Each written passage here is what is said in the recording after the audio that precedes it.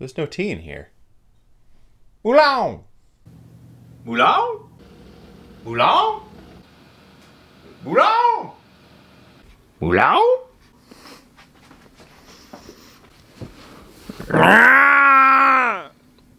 Nope. Hey guys, this is my review for Mulan, the Disney animated classic from 1998. Now, obviously, since we won't be seeing the live-action remake for a while, I thought I would review this film because this film is a goddamn treasure to me. This is the first movie I ever saw in theaters as a kid. The first one. I saw this at a theater that has now been long since shut down. I even saw The Iron Giant at the same theaters. Mulan is so good for a lot of reasons. First off, the score. The score was the last one ever done by Jerry Goldsmith before he unfortunately died. He uses a lot of the traditional sort of musical instruments. He also incorporates this feeling of epicness into the scenes that are super dark, really emotional weight of the hard-hitting songs, and there's also the humorous ones, like What Are We Fighting For? And of course, obviously gave one of the most classic songs in Disney film history, Make a Man Out of You. The character of Mulan is also a great character in terms of trying to build a strong female character. Now, with most films, they really try to force it on you, they really try to blare it at the screen. Mulan doesn't. There's a lot of subtlety to it, there's a lot of intricate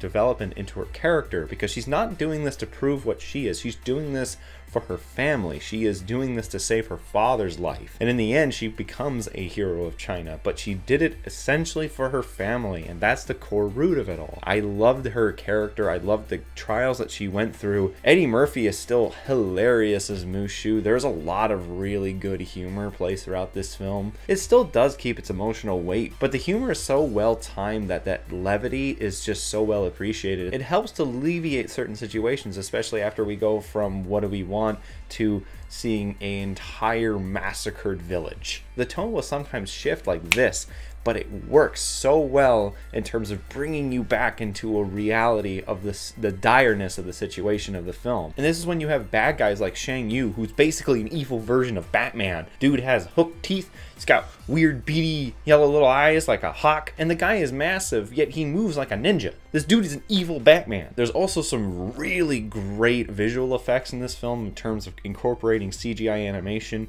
into 2D animation, especially when all the Huns come down the hill. One of the best shots I remember from animated films. When I rewatched this just the other day, I was blown away that they were able to do this back in the 90s. And the art style is really good too, using the traditional building design to the swirls and the smoke really kind of encapsulate the Chinese culture. And in terms of offensiveness, it's definitely far, far less than that of Disney's history. Not to excuse any of Disney's history, because there's a lot of it, but I feel that there's only a few jokes here and there that are bad. Like, not horrible, but just not the greatest one, like maybe the Mongolian barbecue one. But either way, this film is still fantastically well made. It's got a great cast, it's got great voice actors, it's got great art style, great music, and a great story, and just a great character to get behind. Every time I think of a female heroine, I always think of Ellen Ripley, Wonder Woman, Sarah Connor, and Mulan. In the end, I'm gonna give Mulan a 7 out of 7.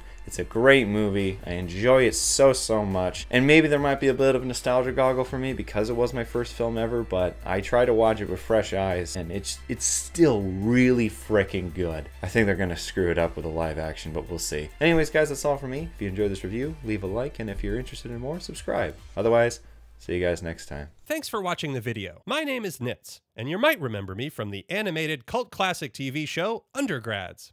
It's been a while, but I'm happy to say the Clique is finally getting back together in an all-new movie, thanks to a successful Kickstarter campaign.